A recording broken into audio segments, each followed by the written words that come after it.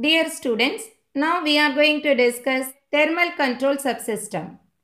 It is very important to maintain the mean spacecraft temperature and temperatures of all the subsystems within the suitable limit for the proper functioning of the satellite, because the performance and reliability of the satellite depend on the temperature.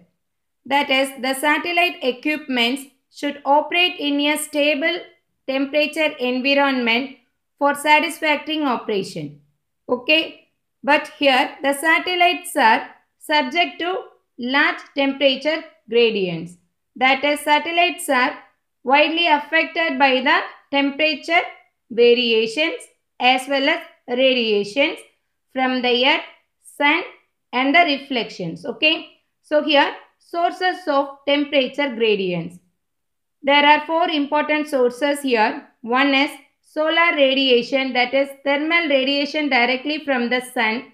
Next one is earth radiation. The third one is albedo radiation. So what is albedo? So it is a fraction of the thermal radiation from the sun falling on the earth and get reflected to the satellite. Okay, and the last one is equipments in the satellite itself generate the heat. Okay, these four are the sources of temperature gradients in satellite communication. So in this one, the thermal radiation from the earth as well as albedo, these two are negligible in this geostationary satellites because it is located far away from the earth. Okay, at the same time, it will only affect the low earth orbiting satellite.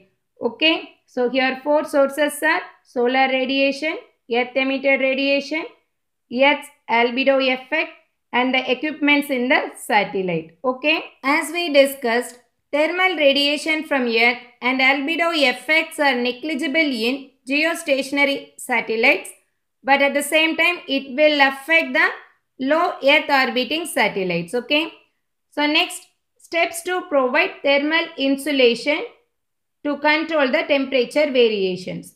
Here we can use thermal blankets and shields to provide insulation from thermal gradients. Okay. So next, radiation mirrors are also used to remove the heat from the payload. So within the satellites, the equipments will generate the radiation, thermal radiation that can be avoided by using radiation mirrors. Okay. So and also, in order to maintain the constant temperature environment, heaters may be switched on when the transponders are switched off. So heaters can also be used here, okay, to maintain the constant temperature. Okay. So next one is advantages of spinning satellite. So here in the spinning satellite, it is in the shape of cylindrical. So here it provides an average temperature of the extreme level of thermal radiation from solar flux and also the cold background of deep space. So whatever thermal radiation from sun, earth, albedo, all this can be averaged by releasing the heat to the space. Do you all understand this one? So that is the advantage of spinning satellite.